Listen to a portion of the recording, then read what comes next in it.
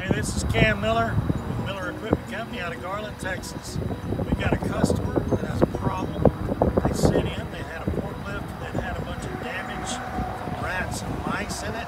So we're about to send out one of our $15,000 rentals to them. I don't want them eaten up on my rental unit, so I'm going to show you kind of rat, mouse, and squirrel proof forklift to keep chewing up your wires.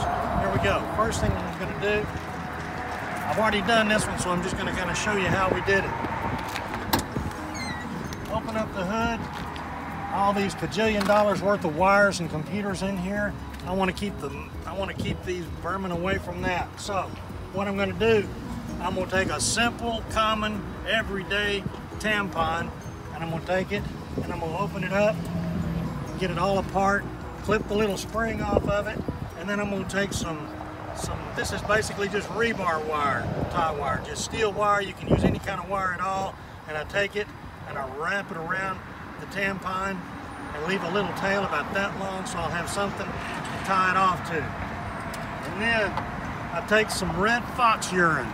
You can buy this at Walmart, Amazon, any kind of sporting goods place. I bought this at a feed store.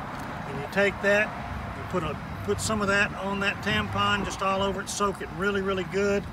And then you take it and you tie it in a couple of different places on the forklift. Let me show you where I put it on here.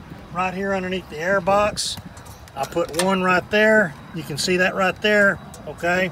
I did one over in about the same place over on the other side with the hood mount. Now, this is really important though, is I put one up underneath here, up underneath the dash. So it's critical that you put one, you can see where I put it right there underneath the dash. It's really, really critical that you do that because most of these forklifts that have got these electronic control modules in them, they have one of those modules underneath the dash, and you got lots of wiring underneath there. That'd be a good place for the little vermin to escape and get away from the smell that you're putting in there.